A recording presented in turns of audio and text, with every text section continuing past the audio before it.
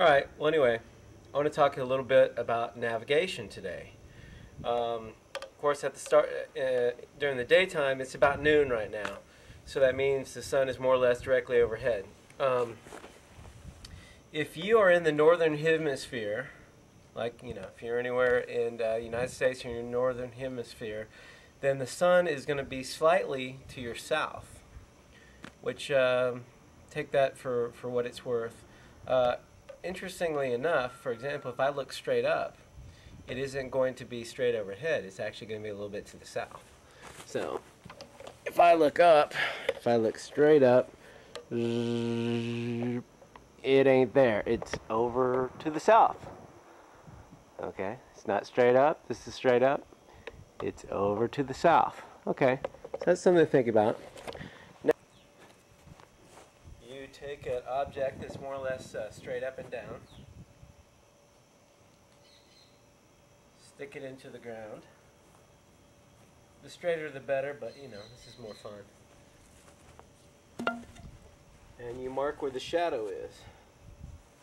So let's just say that we mark where the shadow is right now.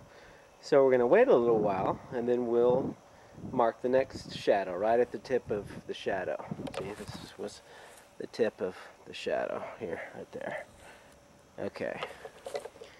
Now the other thing to note, I said that the sun, if you're in the northern hemisphere, the sun is always a little bit to the south. Okay, it's noon, and you notice this shadow is pointing. Where's it pointing? Well, it's pointing toward the north, because the sun is always a little bit to the south. So if you did this in the morning, this line would be over here. The shadow would be over here. If you did it at night, the shadow would be over here, because the sun is always to the south.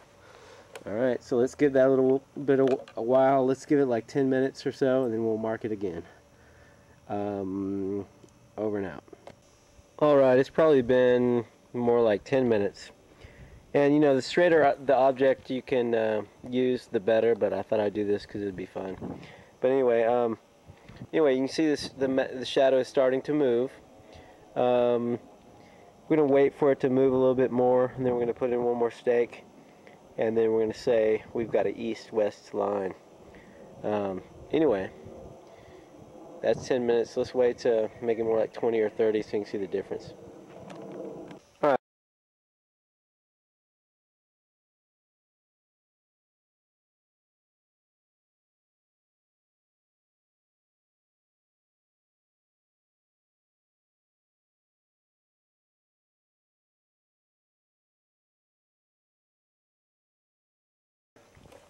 Let's look at this again.